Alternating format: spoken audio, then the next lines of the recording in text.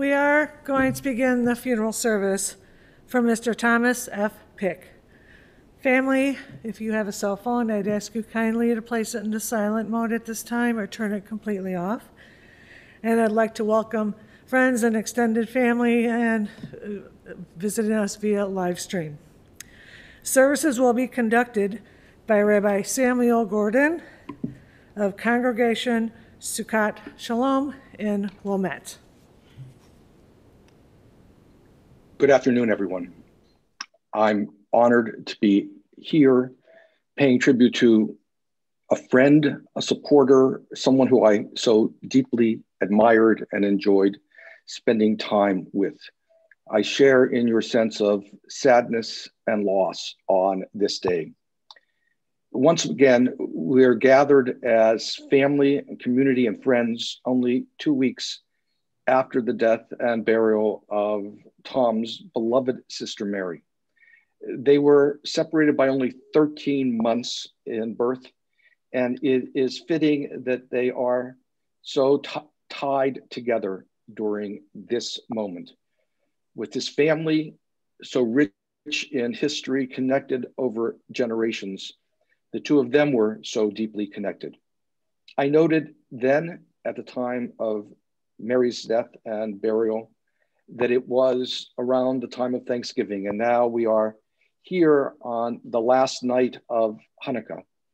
And this season between now and the New Year's is the time normally for family and friends to get together in gatherings, often in celebration, but also times of memory, of telling stories, of remembering those whose presence is felt spiritually, even if the chair at the table is empty. We want to pay tribute to a remarkable man, a wonderful person, honor him and recall with love and admiration just what an extraordinary person he was. Both he was a character, but also a man of great and deep character, of values that he passed on and shared with so many of you. We look to readings from the book of Psalms and others. First from Psalm 121. Esa enai el haharim, me'ayin yavo Ezri, Ezri me'im Adonai oseh shamayim va'aretz. I lift up my eyes unto the mountains. What is the source of my help? My help comes from the eternal one, maker of heaven and earth. God will not let your foot give way. Your protector will not slumber. Behold, the protector of Israel neither slumbers nor sleeps. The eternal one is your guardian. God is your protection at your right hand. The sun will not strike you by day, nor the moon by night. God will guard you from all harm. The eternal one will guard your soul. You're going out and you're coming in from this time forth and forever. The 23rd Psalm, Adonai roi lo esar, b'notesha yarabitzeni. And please say with me, particularly those of you in the chapel and those on Zoom, the Lord is my shepherd, I shall not want. He maketh me to lie down in green pastures. He leadeth me beside the still waters. He restoreth my soul. He guideth me in straight paths for his name's sake. Yea, though I walk through the valley of the shadow of death, I will fear no evil, for thou art with me. Thy rod and thy staff, they comfort me. Thou preparest a table before me in the presence of mine enemies. Thou hast anointed my head with oil, my cup runneth over. Surely goodness and mercy shall follow me all the days of my life, and I shall dwell in the house of the Lord forever. The poet Stephen Spender wrote this. I think it's fitting to think about this poem in terms of Tom's life, his vibrancy, the way in which he lived that life, his love of the environment, of music, of the arts. This is what Spender wrote. I think continually of those who were truly great, who from the womb remembered the soul's history. Through endless corridors of light, where the hours are suns, endless and singing, whose lovely ambition was that their lips, still touched with fire, should tell of the spirit clothed head to foot in song, and who hoarded from the spring branches the desires falling across their bodies like blossoms. What is precious is never to forget the delight of the blood drawn from ageless springs, breaking through rocks and worlds before our earth. Never to deny its pleasure in the simple morning light, nor its grave evening demand for love. Never to allow the traffic to smother with noise and fog the flowering of the spirit.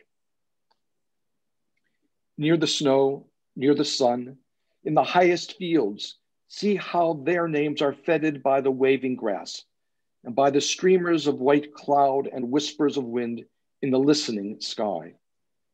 The names of those who in their lives fought for life, who wore at their hearts the fire's center. Born of the sun, they traveled a short while toward the sun and left the vivid air signed with their honor.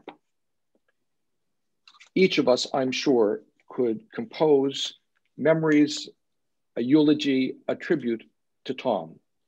He touched everyone he knew and met so deeply. It is fitting, though, that those who were closest to him share their memories on this afternoon. I'm going to start by asking Nancy to come up and speak, and then she will introduce the other speakers following her.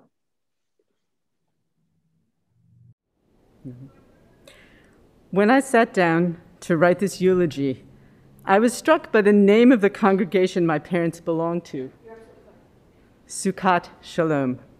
A sukkah is a kind of hut, a temporary shelter built for celebrating the harvest. And I thought, you know, my father was a sukkah. As a sukkah, he wouldn't have been the fancy schmancy kind with gold trim. He would have been a little wonky and asymmetrical with odd vegetables hanging from the walls. The roof would definitely have been made of corn stalks because he once won a contest by eating, believe it or not, 17 ears of corn.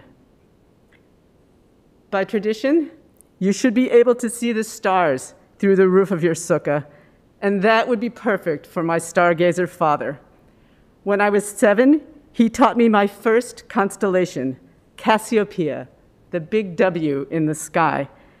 And then 50 years later, he taught me a brilliant new star, Canopus, when I was visiting Sanibel. Canopus lies so far to the south that you can't ever see it in Chicago, but you can see it low on the horizon in Florida.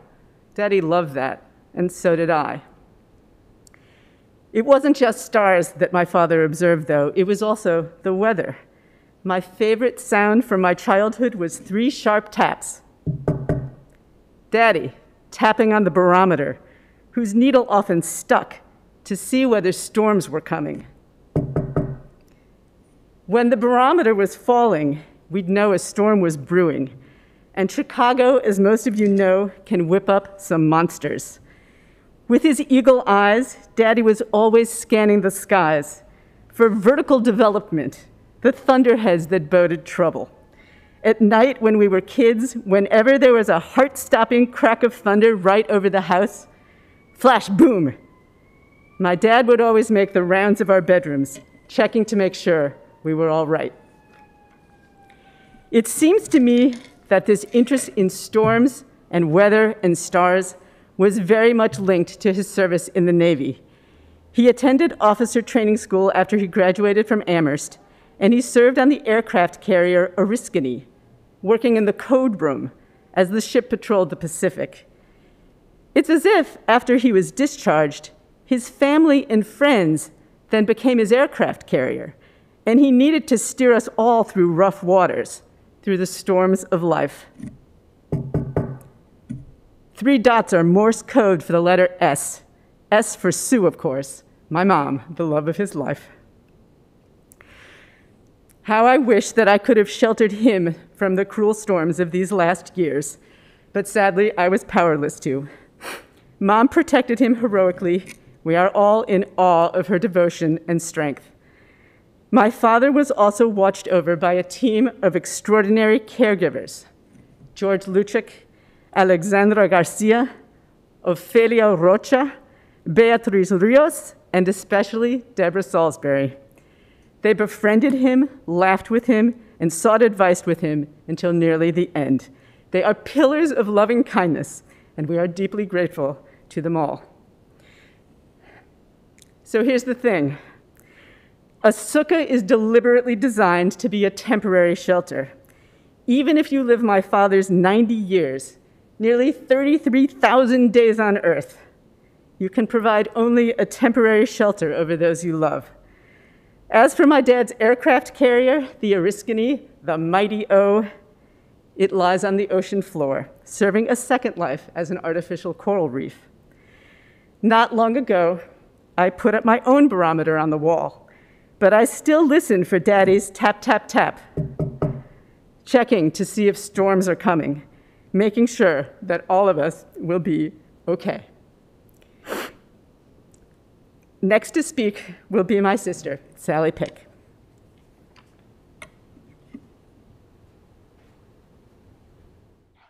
Like Daddy, I've perfected the art of circuitous, rambling speeches, so here's one in your honor, Daddy.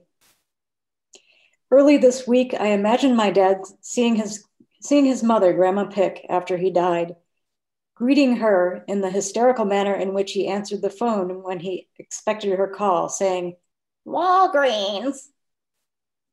She would often hang up thinking she had the wrong number and then call back irate that my dad had fooled her and was so inappropriate. Humor was one of Daddy's constants, even in his last year. He led and taught us by example and through activities, and for me, an important piece of that was teaching us sports and outdoor pursuits, which have been a source of joy in my life. He led and taught us by example. Not only did he explain the nuanced rules and strategies of baseball and football as he watched them on TV, he also taught us to play, even though he had 3 daughters and a son.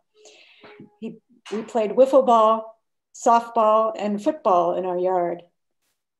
Through watching games and playing them in the backyard, I learned to love sports. I played softball on our high school team, intramural ball in college, and intermittently in leagues when I lived in Philly.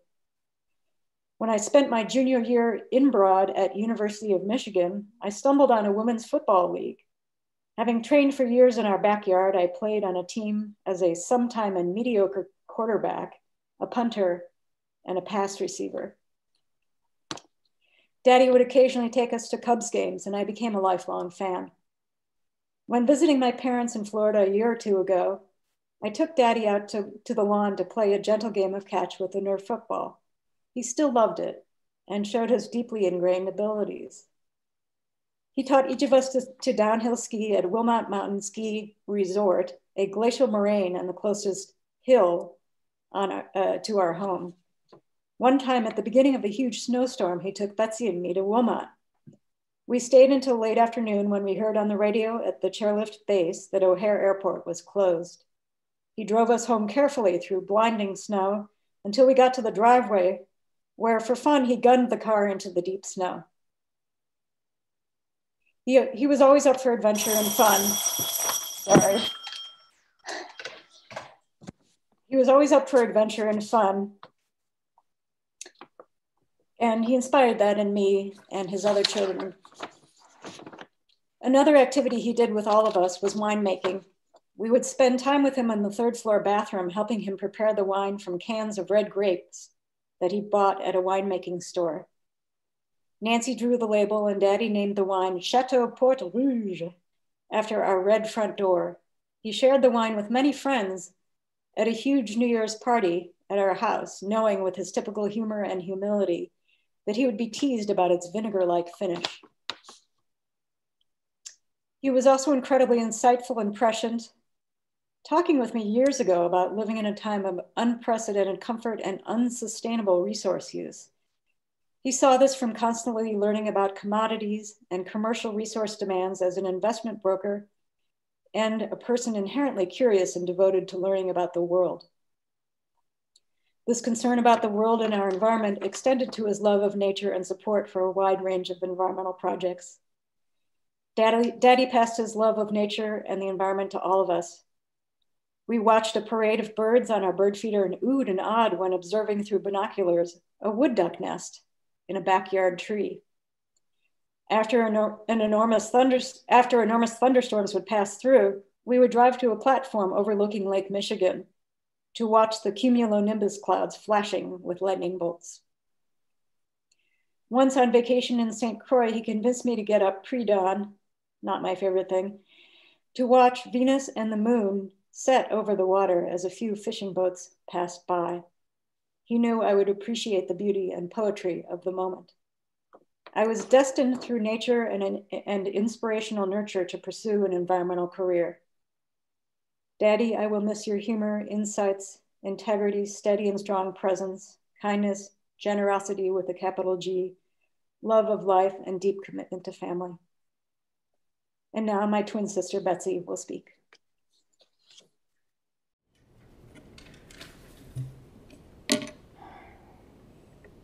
How to say goodbye to your dad. I never called him Dad, but rather Daddy, as did my siblings. He left a legacy of values that will stay with me for life, one of which was his love for growing things.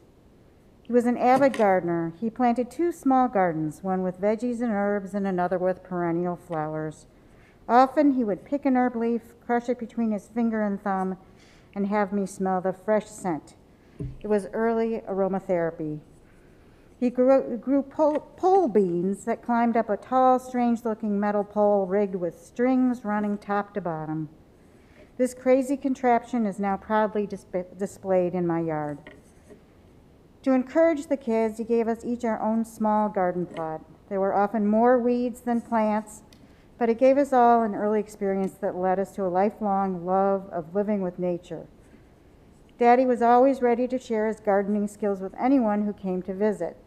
He took joy in walking visitors around the yard for a grand tour, naming all the plants along the way. He was an aggressive pruner. When he saw a tree or a bush or a dead branch, he either snapped it off with his hands, or if the plant was lucky, he had his pruning shears and handsaw and promptly removed the offending limb. This was whether or not it was on our property.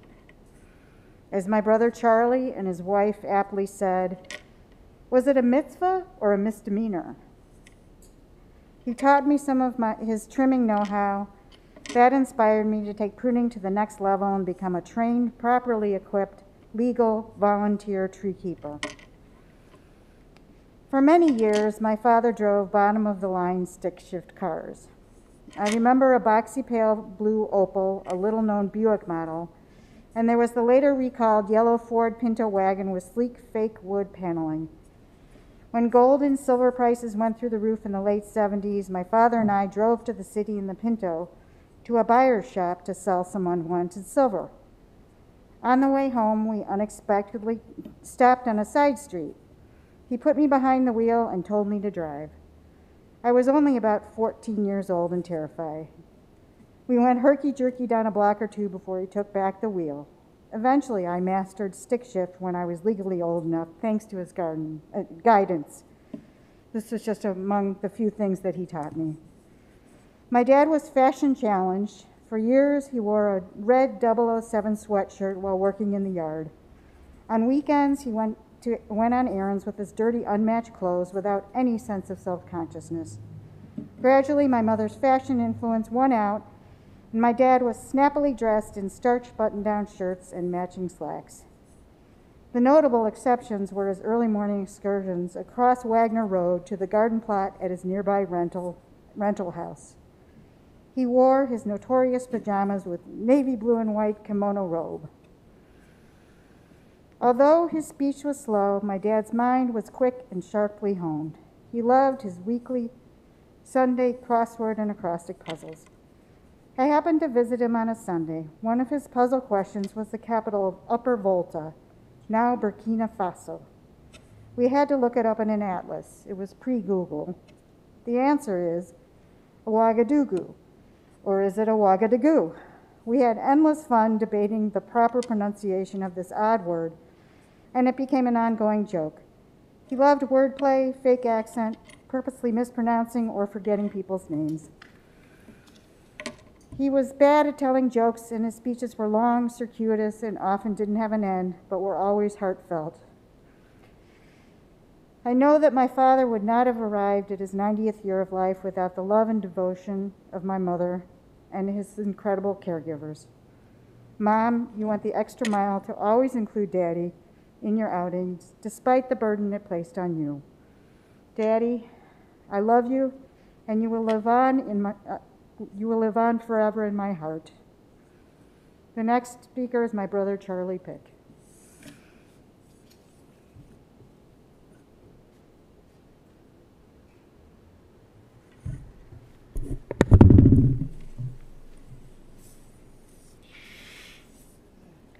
Riding through the haze of grief is hard, but I have found solace in the kind words and deeds of my family and friends and through our shared memories of Dad. We focus today not on the pain of his death, but on the meaning of his life, his impacts both big and small on those who knew him. For my part, my 5+ decades with Dad influenced me in ways I'm only now beginning to appreciate. I think my dad, who was cautious in many ways, was really an adventurer at heart. His stint with the Navy, sailing the world and exploring exotic ports of call was one example. Anyone who knows me knows I love to travel and explore new places, and he always encouraged my adventures. Dad also loved real estate, land in particular, and I follow that same star. He once bought a 5-acre piece of high desert property near Alamosa, Colorado, sight unseen from an advertisement in Forbes magazine.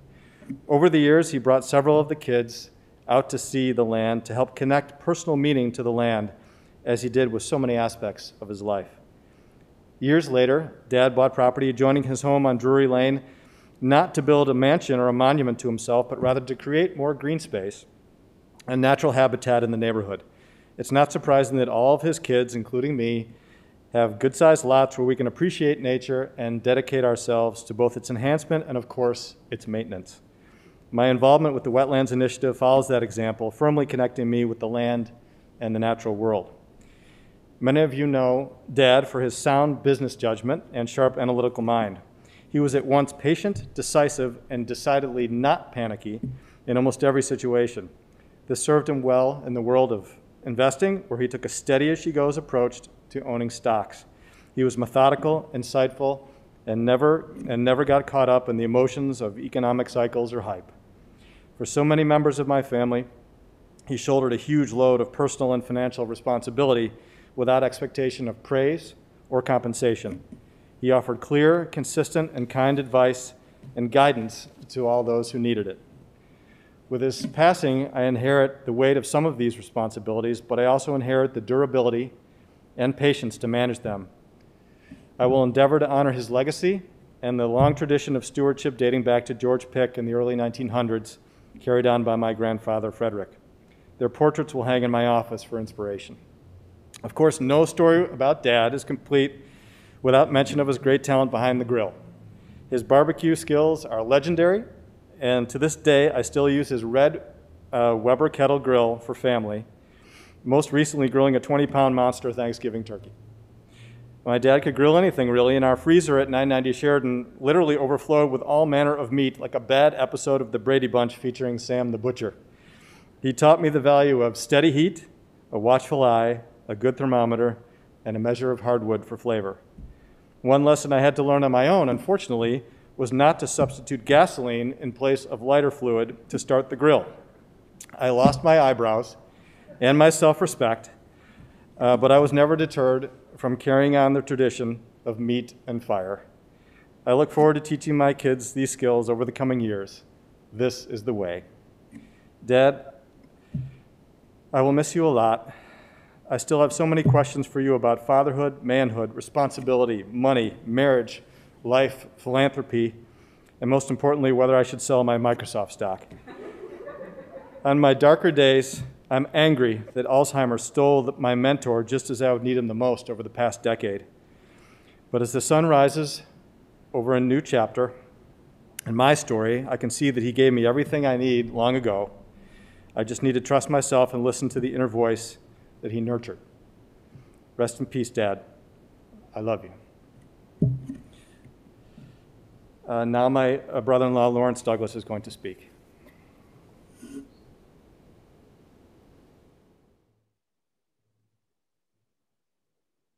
So I have three stories to tell about Tom. The first is from the very first time I went out to visit the Picks. This was before Nancy and I got married. And Tom very graciously took me a tour of all the places of his haunts from when he was a child. And we drove by the Lakeshore Country Club, and he said, well, this is where I used to play golf until I developed a neurological problem. And I felt bad. I said, oh, I'm so sorry. What was that problem? And he said, I sucked. The second story, it comes from one of our fishing trips. He took me very graciously, took me along on these beloved fishing trips of his. And we were sitting in the lodge where we'd have our meals. And there was another group of fishermen in that lodge with us. And we started talking with them, and Tom said that we had caught a few fish, and they started talking about their fishing successes. And they were like, yeah, well, I just caught like a 50-pound bass, and my friend here, he caught a 70-pound bass. And I was sitting there kind of like rolling my eyes, and Tom was like, really? That's fantastic. And then afterwards, Tom and I were walking back to our cabin, and he turned to me and he said, have you ever heard such a crock of bullshit in all your life? And then the third story I'll tell about Tom was, this goes back to what Charlie was mentioning, and this was Tom barbecuing, I should say, actually smoking a turkey at our house. It was tradition for everyone to fly out to our house in New England for Thanksgiving, and Tom and Sue and the rest of them flew out on many occasions before Tom's illness prevented him from doing so. And on one particular Thanksgiving, the weather was truly ghastly and foul. There was a lashing rain. It was maybe 36 degrees. And yet Tom was out there by our spherical Weber barbecue, smoking the turkey, while all of us were comfortably inside, huddled around a fire, sipping hot cider.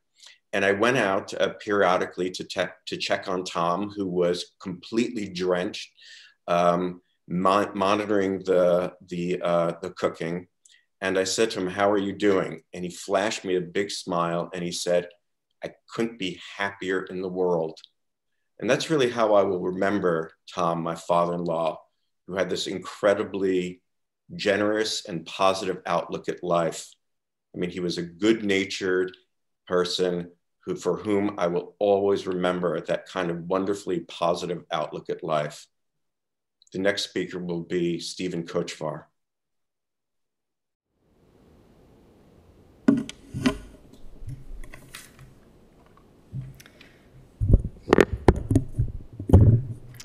For those who don't know me, my name is Stephen Kochvar. I'm Betsy Kochvar's youngest son. Grandpa Tom was undeniably eccentric, the kind of person who collects pig figurines and makes funny faces at not only his 5-year-old grandkids, but also his 50-year-old children. Others have already spoken about his interests in astronomy, meteorology, philanthropy, and his various other passions. But what stays with me the most when I think of Grandpa Tom is his relationship with Grandma Sue. I can't speak for them, but from my perspective as their grandchild, their relationship was a model of a truly successful marriage.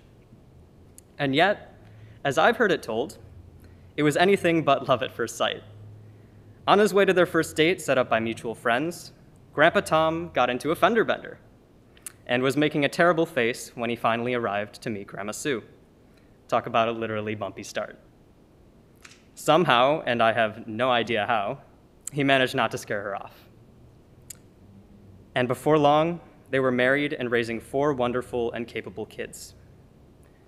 During the time that I knew Grandpa Tom, he had a level of respect for and comfort around Grandma Sue, and vice versa, that can only be built up over decades of fully loving and trusting one another. They were a team, and to my eyes, their partnership was as assured as any law of nature. While Grandma and Grandpa made an enviable team, I noticed that they still gave each other the space to be their own individuals. Grandpa Tom, with his various hobbies of watching baseball, gardening, and observing the activity on the pond. Grandma Sue, with her ever-busy social life, voracious reading, and her Herculean efforts planning the Sanibel Music Festival. In preserving their individuality, they were able to complement one another as people. His easygoingness balanced her organizational and planning abilities.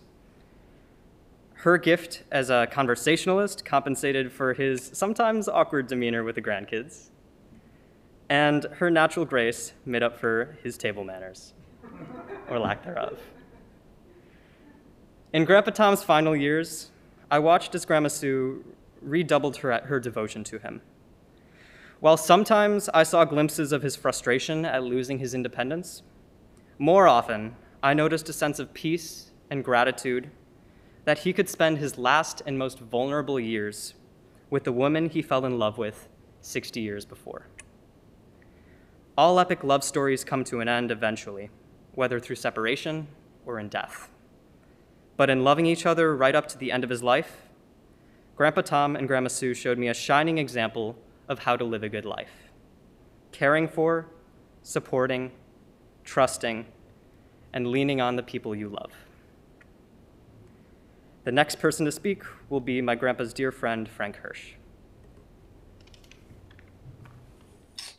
Hi, I've known Tom an awful long time, and I say to all of you, what a wonderful, fantastic man he was, as you know.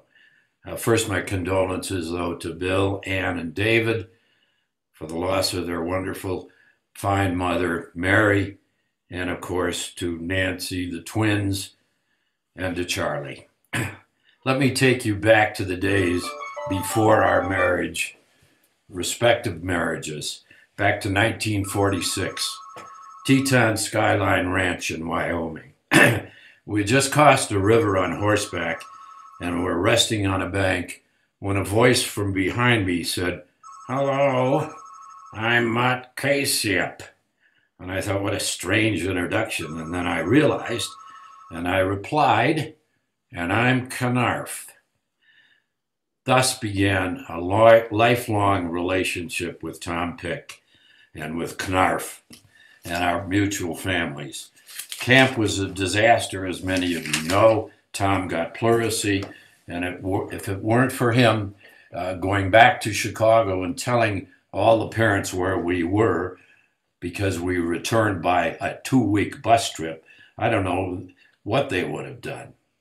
I lost contact with Tom in the next 10 years while both of us went to college, military service, and I returned to Chicago, my ancestral home, to start work and joined Lakeshore and again met Mott Caseyap.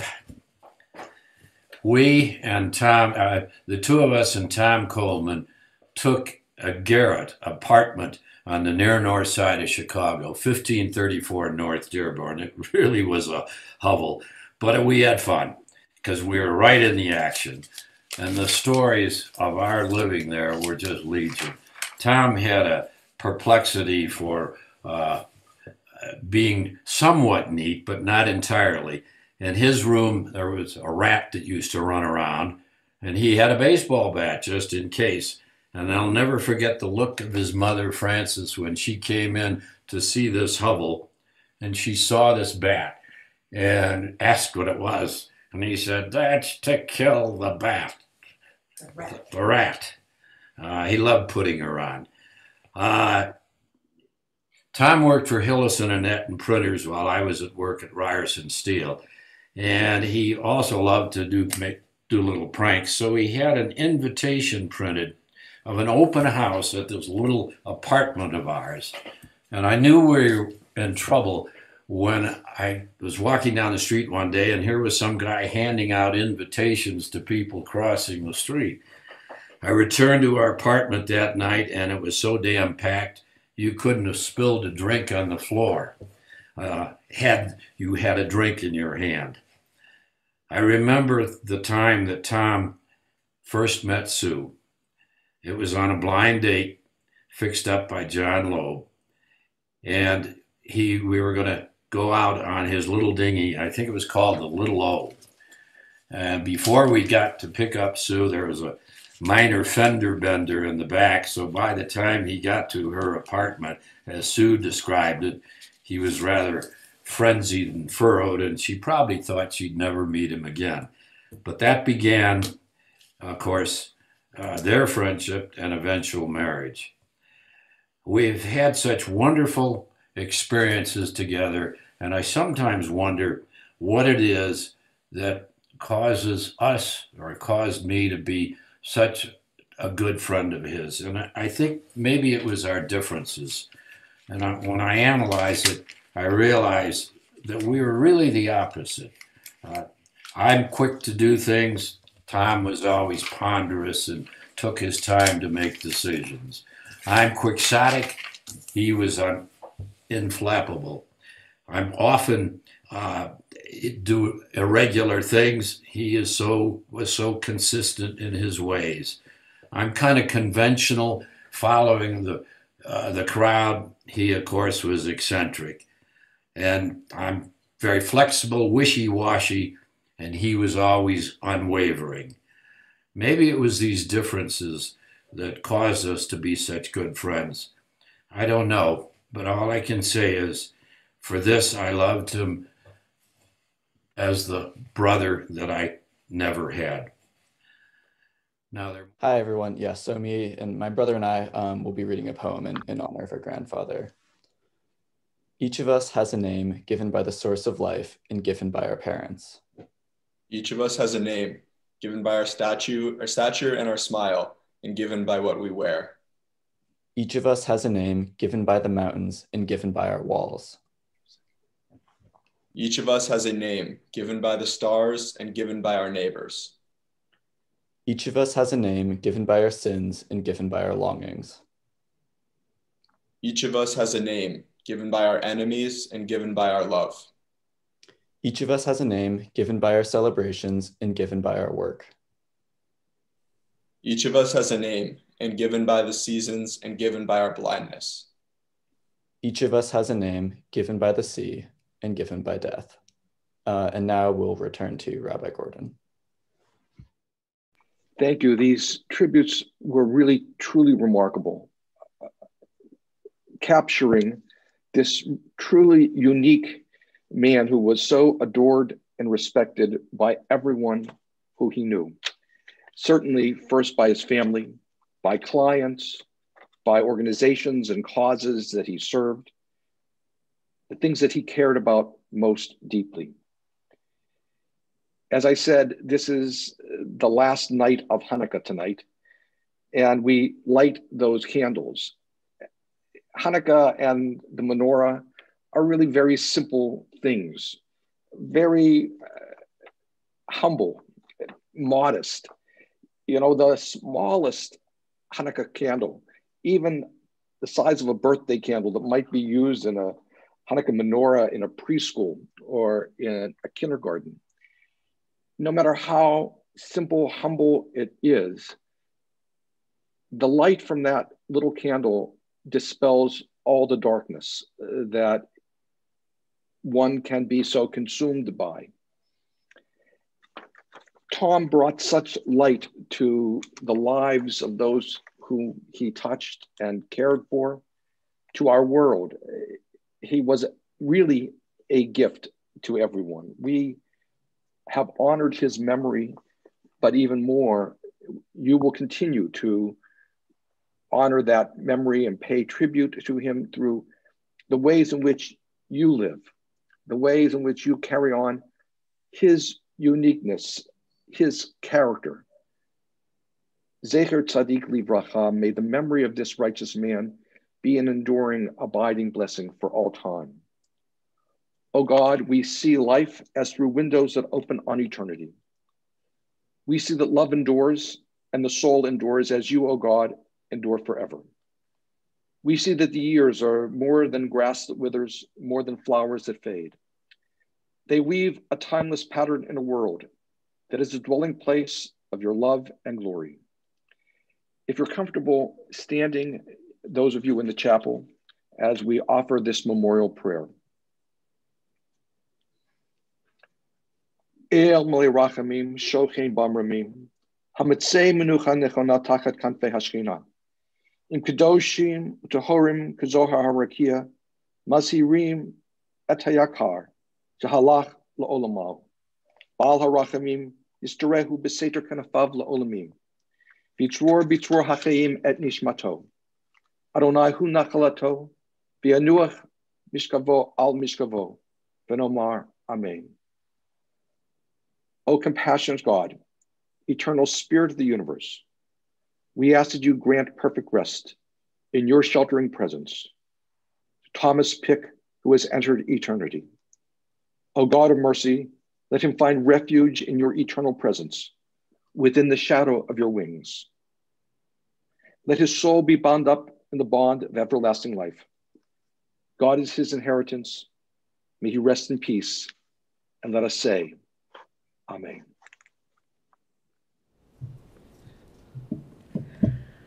This does conclude the service at the chapel.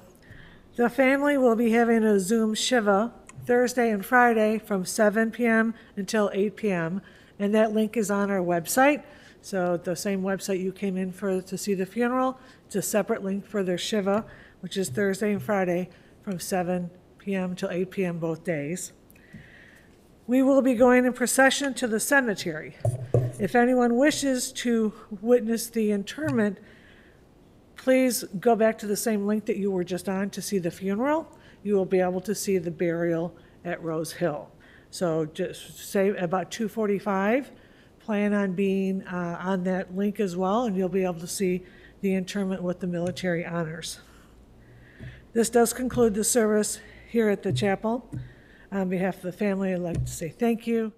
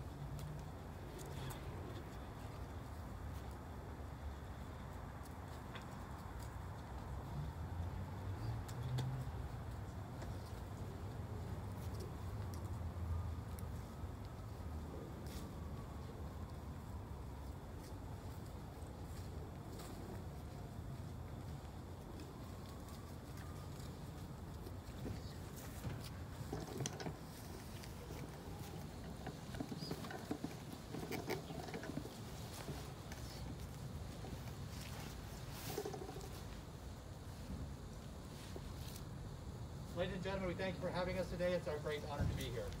Those who have served are encouraged to render him a final salute during the playing of time.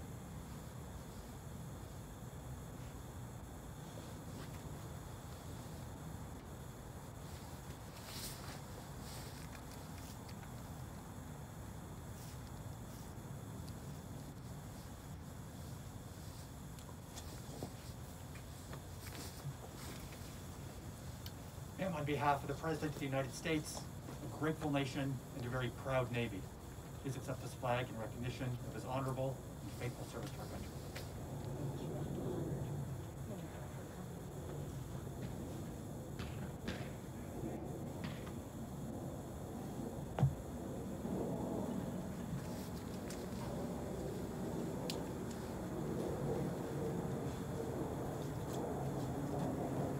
In honor of my father, I present the weather report.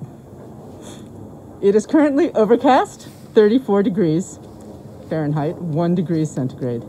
Humidity 64%, wind from the north at 5 miles per hour. The barometer, 30.12 inches. Visibility 10 miles, the wind chill 29 degrees Fahrenheit. Thank you.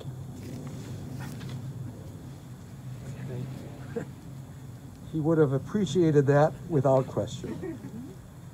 And we're here again, only 2 weeks later, gathered with family, and as you all know, originally you didn't think that there would be a place in this family plot for Tom, but there is, in fact. And so to be gathered through the generations into this family, and to be connected through history and through what he added so much to that family history. And as you carry on that memory, he will remain an enduring, abiding blessing. The dust returns to the earth as it was. The spirit returns to God who gave it. It is only the house of the spirit which we now lay within the earth. The spirit itself cannot die. Receive in mercy, O God, the soul of our departed Tom Pick. Grant him that everlasting peace which you have prepared for us in the world to come, that no human eye has seen, nor ear has heard, nor mind has grasped it. Still is our sure inheritance, our everlasting portion. O God, help us to understand that grief and love go hand in hand, that the pain which loss inflicts is the measure of a love stronger than death. That we cry in the bereavement of our hearts, may we be like children who know that their parent is near, who cling unafraid to the trusted hand. In this spirit, O God, do we commit all that is precious to us into your keeping. Repeat the words of the mourner's Kaddish. Not sure if you have it in front of you, if you have that reading, if you know it, repeat with me. You have a copy? There it is. There it is. It's on the pamphlet that you received. If you have it. Okay. So gather round if you want. Yikadal, V'Kadash, Shemei Rabbah, Yalma Divra Pirute, Yamlich Malchute, B'chayechon uvyomechon, Chaye Dechol Beit Yisrael, Bagala uvizman Kariv Vimru Amen. Yehe Shmei Rabba Mevorach Leolam Almei Almaya. Yiparach Vishtabach Vitpa'ar Vitramam Vitnaseh. Vitadar Vit Alev Vit Halal Shemei Dekudisha Barichu. Leila Min Kol Birchata Vishirata. Tushbachata v'nechamata, Natmiram bi'alma v'imru, Amen. Yehi shlama rabba min shemaya, v'chayim aleinu v'al kol Yisrael, Amen. Oseh shalom b'mramav, huya aseh shalom, aleinu v'al kol Yisrael, Amen. May the source of peace grant peace to all who mourn, comfort to all who are bereaved. Amen.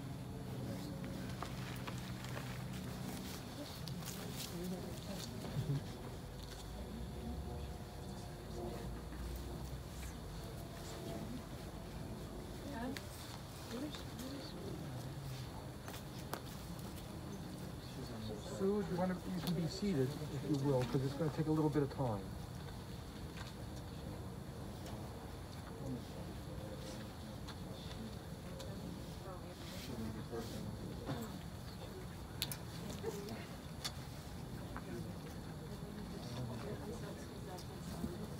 I don't know that this works.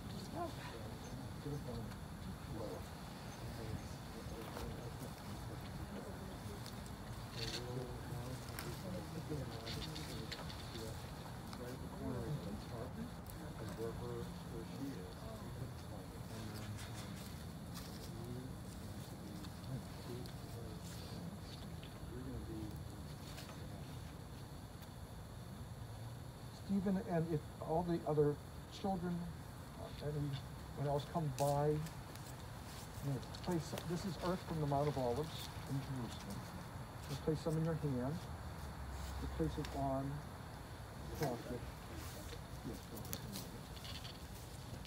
come here. Let me take a little in your hand and just put it on the casket.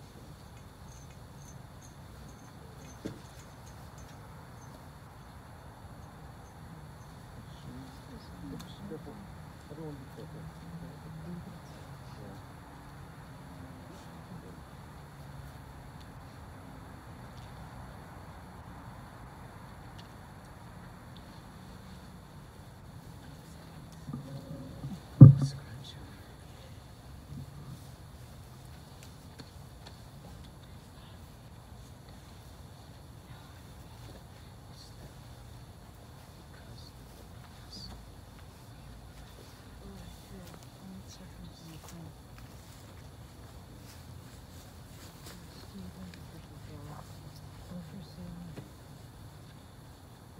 Signature.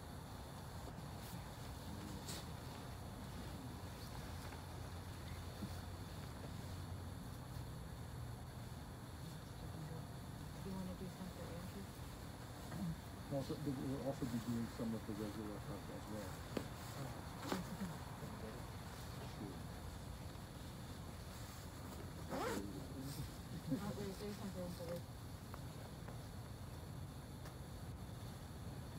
Yeah, but we'll be also taking some of the regular work as well. So that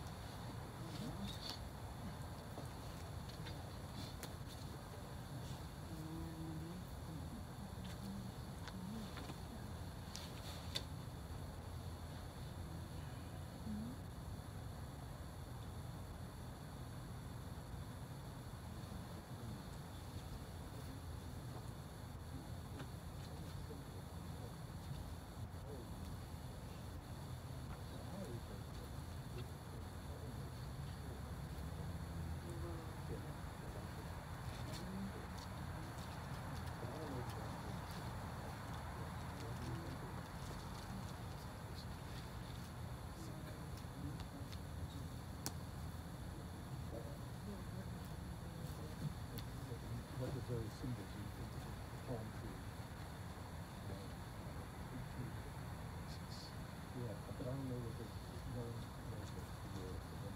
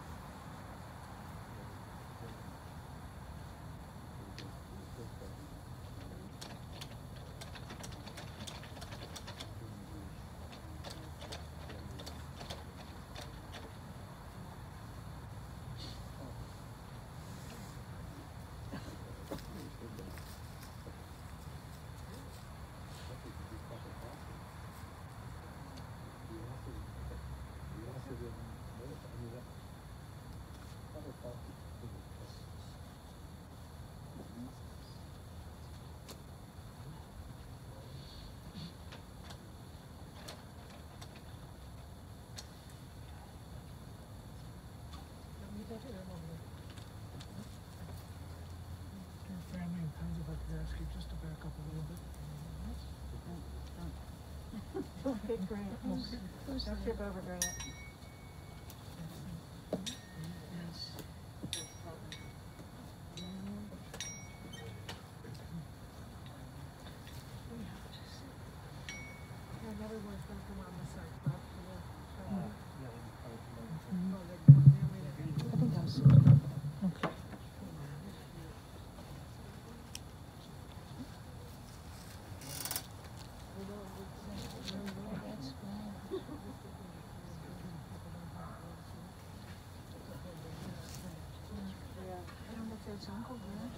No, that's Grant. Okay. Yeah.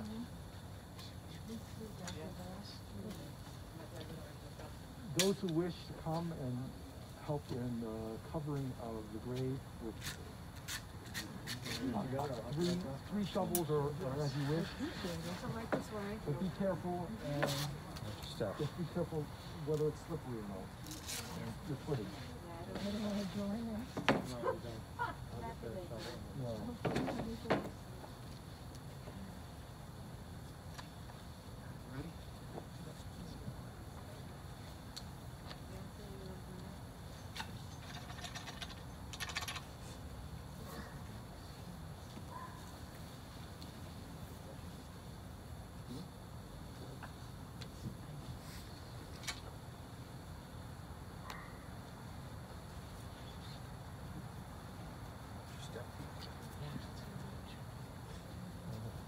Hold on.